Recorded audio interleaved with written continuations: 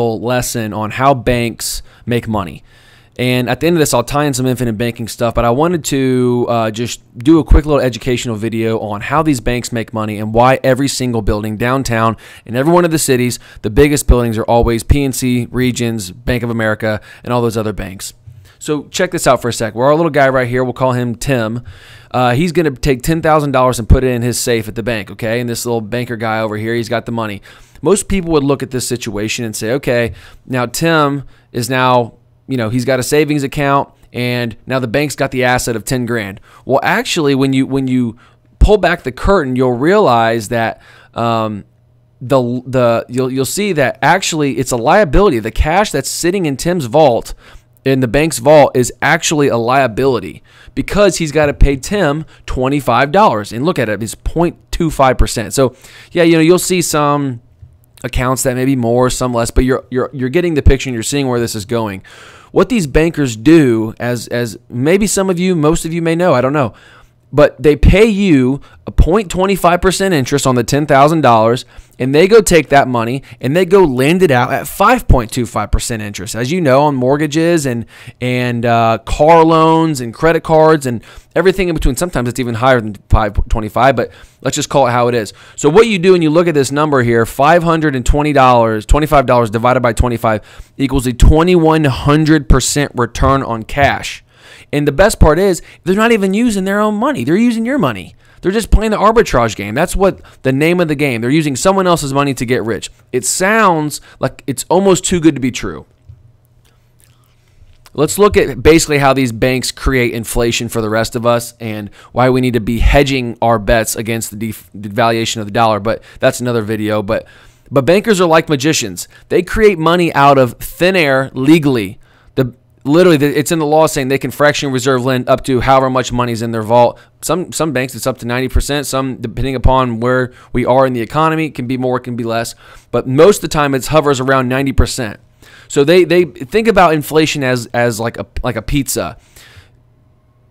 Bankers, or the government, really, they think they can give people more money, or by cutting the slices thinner and thinner and thinner, they're just creating more pizza. They're making more slices. Shouldn't that fill everybody up? Because before, you only had one or two. You had two slices, but they just cut those two slices in half, gave you 4 slices. Shouldn't you be more full? You have 4 slices now. No, you don't, because now your slices are half. They're only worth half of what they were before, the size and the volume.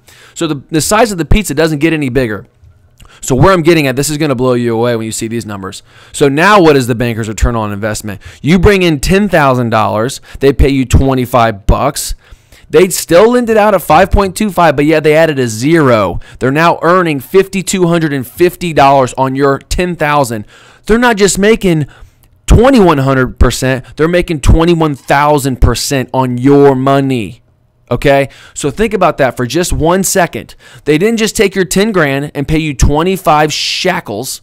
They now just added a zero, added $90,000 extra to that, lended it out at the same rate, created money out of thin air, and then all that income, because at the end of the day, your money is the liability on their books. The real asset to them are the mortgages and the loans that they lend out to people and the interest that they earn in return. So they're earning in that year $5,250, okay? They brought in, on the return on investment is 21,000%, okay? So think about this. Now we're understanding something. The banking business is a very great business to be in. Obviously, we're not allowed to print money, but if we go back to this first suggestion here, even if it is we're only 10,000 and 10,000, we're still at 2,100%. So we're looking at a very good business model, okay? So think about this. After we pay, let's look at this. After we just got done getting paid $25 of our 10 grand, ask yourself the question, how much of this profit, of the $5,250, how much of this profit, this number right here, does that bank share with you? They pay you your earned interest rate of 0.2025 on your checking account. So of this number, how much of that profit was dispersed into your account at the end of the year? So think about it like this way. Let's just use a bigger number of how banks are doing. Let's say a bank earns $1 billion this year, okay? After they've paid out all, they grossed $2 billion, they paid out all their fees, they paid out all their employees, they paid all their interest out, and they netted $1 billion. Ask yourself, with your money in your business account, your checking account, how much money is that bank paying you of that net $1 billion? Ask yourself that. So think about this. The customer of that bank I'm reading this. Customer of the bank doesn't make an investment in the bank like an owner does. So that customer doesn't and shouldn't expect a return of profit share from that bank like an owner shareholder does. You hadn't invested anything. You haven't invested $1. You just have your money sitting there liquid, being able to pull out whenever you want. That's not an investment. You're just sitting there waiting to deploy it into something else. So let's move on. So obviously we've got to the point where we can say banking is a great business to be in, okay? It's the best business in the world. Obviously there's other things. There's real estate, there's stocks, there's bonds, whatever it is. But let's just talk about banking in general. As you can see through the numbers, banking is the #1 business in the world. And guess what? Infinite banking through life insurance is the exact same business. It's the same thing as what banks do. They take your $10,000, the only difference is they can't print money. So they take, let's say you do the same exact thing as what a bank does. You bring $10,000 only to a life insurance company. What this life insurance company does is they take your $10,000 and they go lend it to this little guy, Bob the Builder over here. He's going to go out there and build a shopping center, and what they're going to do is they're not just going to pay you, because remember before, they're only paying you 0.0025.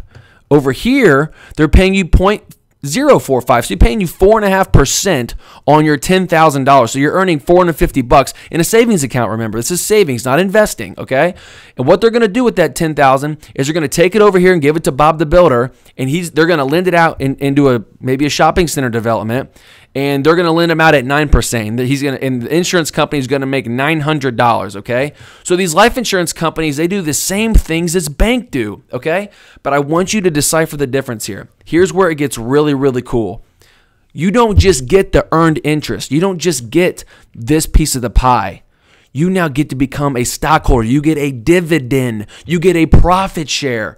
When I was talking earlier, this number right here, this 5250 number, that $1 billion that we were talking about, you get a piece of that, because every time you park money with a life insurance company, properly structured for infinite banking, you become a mutual owner of that insurance company. Every year, your share gets bigger. Every year, the profits in these life insurance companies get bigger and bigger. You get a bigger piece of that pie. So look at this. In a banking world, the dividend goes to stockholders, and then also a dividend goes to life insurance policy owners. And then the earned interest, you get stockholders and life insurance policy owners. Look at this. At the end of the day, the only difference in these two things are how earnings and profits are allocated. The life insurance policy owners gets both. When you're just a customer at the bank, at BB&T Bank or Regions Bank or wherever, you're simply a customer. You're not doing any profit sharing. You're not a stakeholder in that bank. Where with life insurance or with infinite banking, you get the guaranteed cash flow, the guaranteed cash value, which is the earned interest annually, that 4.5%. Plus, you get a dividend every year, which is the profit share on the back end. After all the expenses have been paid, it's the same thing. The life insurance company earns $2 billion. They pay out everything they got to pay out, and they net out $1 billion. You get a piece of that. So when you practice, and I'll just end with this. This kind of hit me very in between the eyes. Think about this. When you practice infinite banking, you're becoming your own banker by becoming an owner of like a life insurance bank. The life insurance company does the same things that banks do. They take your money, they lend it out at a higher interest rate, and then on the back end, they keep a profit. But this time around, you're not just a customer earning the earned interest, but you earn a profit with that business, with that bank. So don't just consider being a customer. Figure out a way to be an owner, and that's what's starting with infinite banking today.